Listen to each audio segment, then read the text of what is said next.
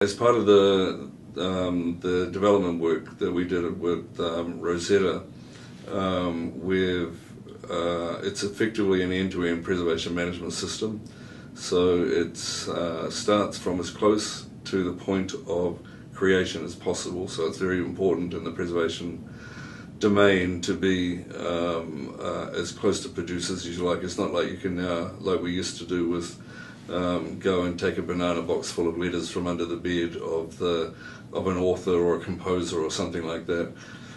Now we have to have a much more formal relationships with creators, and so from that point of view we have what we call producer management, which is the very, very front end of the system. So you're getting right close to the creators of the information. Of course, this is vital for issues of provenance and context of the stuff when you're talking about 100, 200 years' time.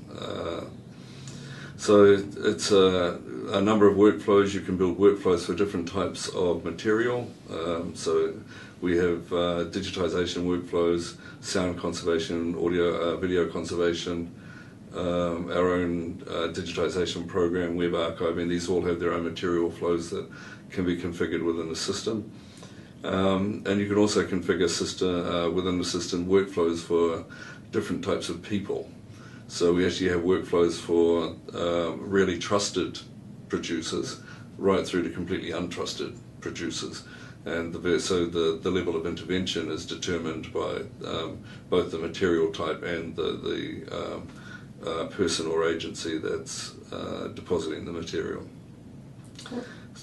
Mm-hmm. So there's a number of things that we do as part of the process. We have what we call a deposit area, staging area, and then the permanent area. So the permanent repository is where the digital collections reside. We now have over what we call a million intellectual entities, and an intellectual entity is a device to put a boundary around what the object is that we're preserving. So you hear conversations about are you preserving the object, are you preserving the file, are you preserving the bitstream, etc., etc. We make our first determination around this notion of an intellectual entity, which can be a website, a book, a journal article, a single image, a song from an album. So something that has kind of discrete intellectual boundaries. And then we start from that point of view in terms of the permanent repository. So there's over 13,000 websites as part of that, and those 13,000 websites have around about 80 million files.